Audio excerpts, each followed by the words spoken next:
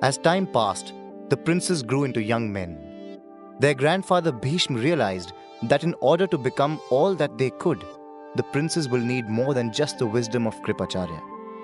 They needed a teacher who would teach them mastery of all weapons and the way of war.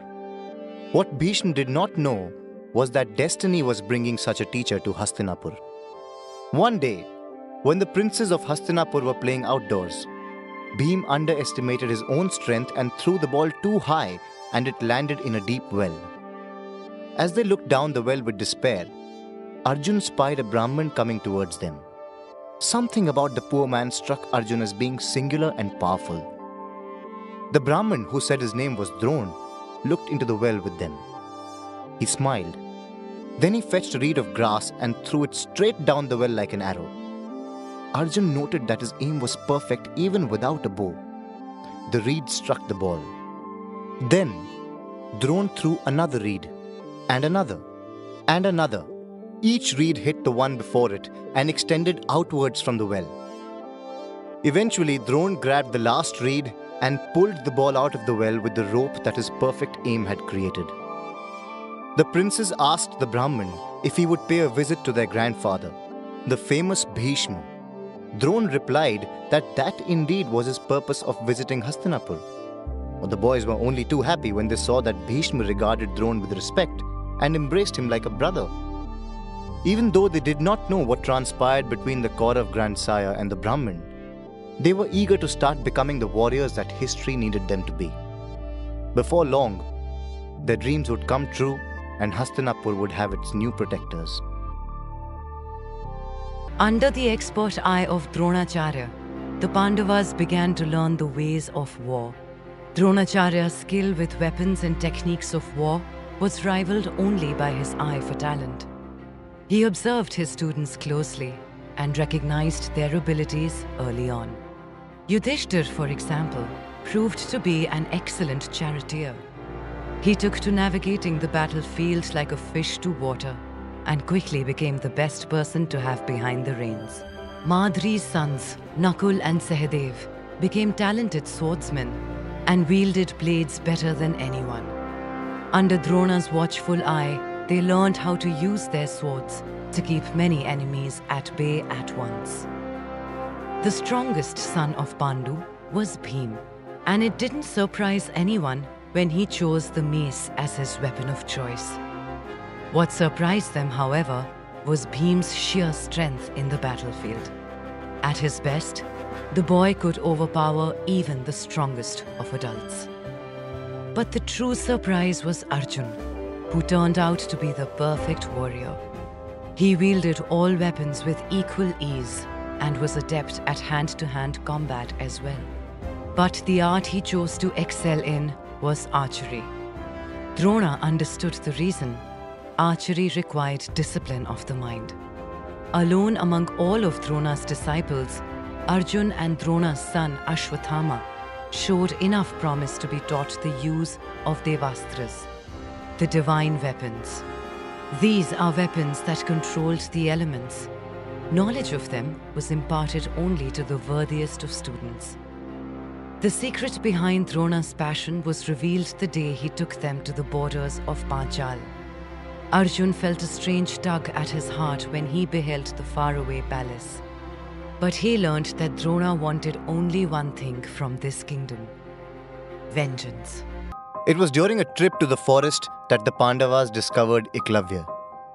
They were out exploring, and one of the dogs they had sent ahead of them started barking. As they followed the sound suddenly ceased. It turned out someone had shut the dog up with arrows, and the way they had done it was a sight to behold. The dog had not been hurt, but its mouth was full of arrows which had been so precisely shot that they were jamming the animal's mouth completely. As everyone marveled at the dog's condition, a single tear rolled down Arjun's cheek. His ambition of becoming the world's greatest archer seemed to be at an end. Whoever this was, he was greater than Arjun. When the Pandavas sought out the archer who had displayed such great skill, they found Eklavya, a Nishad boy. He was no warrior, but a mere hunter. He was the prince of no kingdom, He was not even a Kshatriya. When Eklavya found out that he was before the princes of Hastinapur, he kneeled and paid his respects. He asked them what he could do for them. Before anyone could ask him anything, Arjun asked him a blunt question. Who was his guru, and from where had he learnt the art of archery? Eklavya answered with one word: Drona. While the Pandavas stood about wondering how it could be that their teacher Drona had taught this forest dweller, Arjun rode back to Hastinapur to demand answers from Drona. He accused Drona of betraying him and his ambition, but Drona had no knowledge of this mysterious student of his. Upon coming face to face with Eklavya, Drona asked the Nishad boy why he considered him his guru. Eklavya bowed to his teacher and showed him an image of Drona that he had crafted with his own hands. He reminded Drona that once, long ago, he had come to Drona and asked to be accepted as a pupil, and that Drona had refused him, saying he only taught Kshatriyas. Drona was speechless for a moment. Eklavya's thirst for knowledge had not only surpassed Arjun, the Pandav prince, it had also defeated Drona himself. By merely practicing in front of a handcrafted image, Eklavya had made himself into the world's best archer. Drona suppressed the urge to praise Eklavya's devotion. He buried the part of himself that valued fairness and justice. He asked Eklavya for his Guru Dakshina. He demanded that the Nishad boy cut off his right thumb and give it to him. Eklavya did not lose a moment and did as his Guru asked. Drona walked away from the forest, knowing that there was no way Eklavya would be the world's greatest archer without the thumb on his right hand. He took no pleasure in the fact that he had effectively ended the legend that could one day have been Eklavya. After completing his education, young Drona mastered the art of archery. To learn the art, Drupad, the son of the king of Panchal, became Drona's fellow student in his hermitage. During the training, the friendship between Drona and Drupad grew stronger, and they became very close to each other. In his youthful enthusiasm, Drupad often told Drona that he would give Drona half his kingdom after he became king. Drona, however, never cared much about acquiring wealth. After a few years, when Drona got married, he suffered poverty and wished for wealth for the sake of his wife and little son Ashwathama. Drona then remembered the promise that Drupad had made to him during his childhood. When Drupad ascended the throne of Panchal, Drona was confident that Drupad would treat him generously and would give him a part of his kingdom. Drona went to Panchal and reminded the king of their friendship and the promise that he had made. Drupad had changed. He was drunk with power and refused to recognize Drona. He denied ever having made such a promise and insulted Drona for daring to appear before him.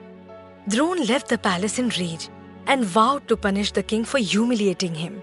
He knew that Drupad would soon bear the consequences of his action. As a Kshatriya, Yudhishthir was bound to accept all challenges related to gambling and fighting. Knowing full well the deceit the Kauravas were employing, Yudhishthir agreed to the invitation. Having made his decision, Yudhishthir made arrangements and set forth their journey to Hastinapur. While everybody was celebrating the birth of Drupad's son, they saw another figure emerge from the fire. This time, the figure was that of a girl. From the sacrificial fire, Drupad was blessed with a daughter. Drupad named his son Drishtadyumna and named his daughter Draupadi.